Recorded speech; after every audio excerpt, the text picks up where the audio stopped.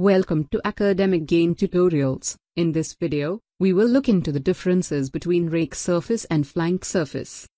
Rake surface is the surface over which the chip formed in the cutting process slides. Flank surface is the surface over which the surface produced on the work part passes. Presence of both the surfaces in every cutting tool is mandatory. These two surfaces together constitute the cutting edge. Basically, cutting edge forms at the intersection of rake surface and flank surface. So, let's look into the basic differences between rake surface and flank surface in a tabular form.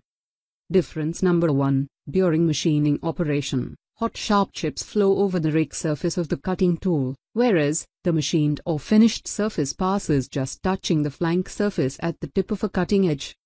Number 2. During machining, substantial portion of rake surface remains in physical contact with the flowing chip. Thus this surface remains under intense pressure offered by the chips, whereas, except a very tiny portion, flank surface remains free and open during machining operation. Number 3. Rake surface has no function in flattening the lay marks on the machined surface, whereas, due to little contact between finished surface and flank surface, the lay marks get compressed, which results in a smooth surface. Number 4. Since chip flows through rake surface, so intense rubbing occurs here, which results in high heat generation, whereas, since a tiny portion remains in contact with the finished surface, so rate of heat generation is also small in flank surface.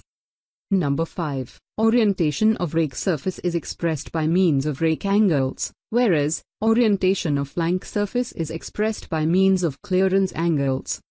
Number 6. Rake surface may have various orientations, and consequently there may be positive, negative or zero rake, whereas, although the inclination may vary a little, the clearance angle must have a positive value, usually within positive 5 degrees to positive 15 degrees.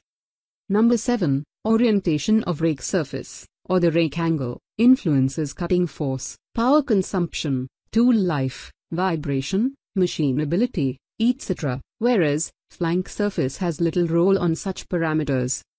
Number 8. Due to intense rubbing and high heat generation, rake surface gets worn out quickly, whereas, wear rate of flank surface is comparatively less. And, difference number 9. Worn out rake surface, up to some extent, has little effect on surface finish and dimensional tolerance, whereas, worn out flank surface affects the quality and tolerance of the machined surface severely.